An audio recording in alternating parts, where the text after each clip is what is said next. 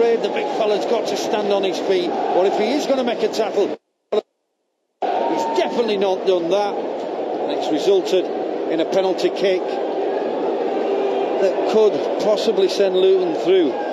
Mate, he's going to need to make the tackle, is he? I mean, the lad's not really in control of the ball, and if he just stands up and jockeys the situation, he's probably favourite for it. But he's gone for the big haymaker tackle and tried to wipe everything out, and it's a definite penalty. It's a stone wall on this. I think could probably absolutely put the tie in Luton's favour.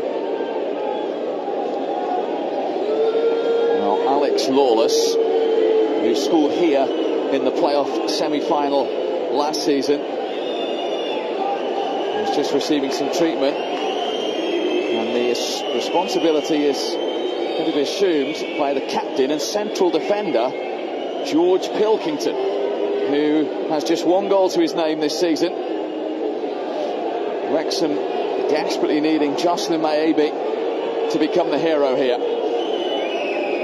This could be an absolutely crucial moment in the tie. Pilkington for Luton scores 1-0 on the day.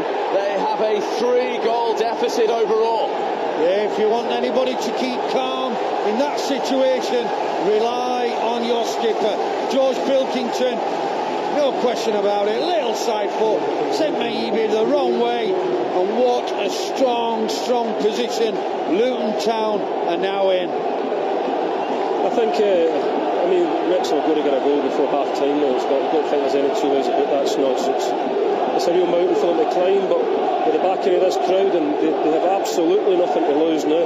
They know that they're going to get a goal and get one quickly in order to try and get back into this tie again.